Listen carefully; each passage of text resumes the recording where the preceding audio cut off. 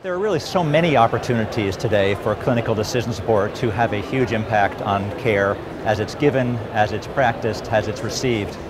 I think if I were to list some of the most important ones, certainly patient safety has always been one of the places where CDS can be at its most impactful. The ability to stop you in processes that are hazardous, the ability to correct things while they're in play. I think that has always been a big role for clinical decision support and will continue to be so. We're getting much more traction in chronic disease nowadays, being able to make more complex processes understood, being able to get the facts about what needs to be done and make that available to the provider right at the point of care.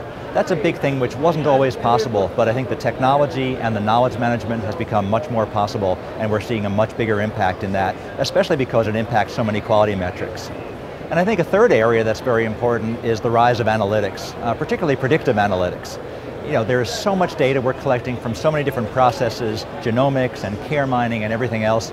And now that we have so much data, we have the paradoxical thing is that we have to go back and try and simplify it for people to actually use in a rapid fire visit. So analytics, being able to take all that data, make something simple and useful out of it, is a third really important and really big potential for clinical decision support. I think if I were a CIO or a CMIO or other persons involved in health information technology leadership, I'd have a number of things to really focus on over the next year, year and a half. Certainly metrics and all of the metric-driven programs like meaningful use, value-based purchasing, accountable care, all of these things will continue to be very high in our minds. There are very specific, countable metrics associated with each of these. They drive revenue, they drive safety, so I think that will certainly stay high in people's minds. A second growing trend is the ability of more and more of the EHR vendor systems to open up their platforms and allow integration with outside systems and outside tools. So now the possibility exists that you can have an EHR by one vendor that integrates well with a clinical practice guideline by another, perhaps with order sets and other kinds of information tools. So one company doesn't have to do it all.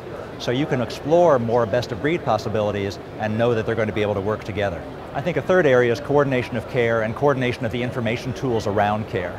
So if I'm a CIO, I've had a lot of different tools for clinical practice guidelines, care plans, order sets.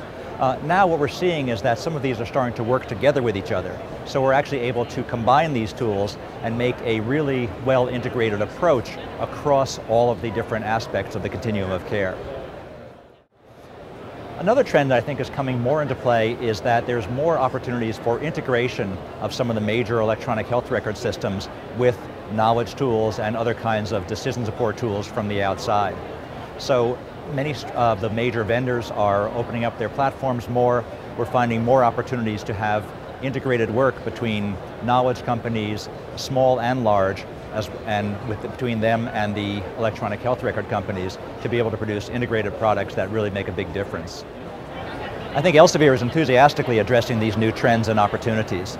This is the first HIMSS conference for several of our newer products, including the in-order order set system, which we've just rolled out, including Pinpoint Risk in its new form, including Clinical Key, which has been out for several months, but this is really the first time it's appeared at the HIMSS conference.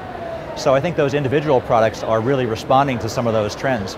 At the same time, to support coordinated care, we're really looking at using our smart content infrastructure upon which all of those tools are based to really make sure that they work together to make sure that the doctor, the nurse, the pharmacist, everybody involved in the healthcare system is using consistent and interoperable information. So I'm really excited about some of the trends that are going on at HIMSS this year.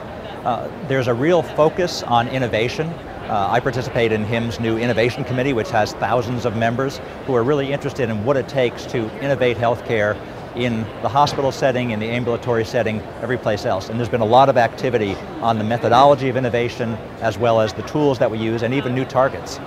I think also that we're seeing a much greater focus on clinical decision support here, something that's very near and dear to my heart. I think that now that we've got adoption ramping up quite steadily, I think it's now time to be able to use clinical decision support to take all of that data and do things with it that can really transform care for the better. So those are some of the things that I think are really exciting about HIMSS this year.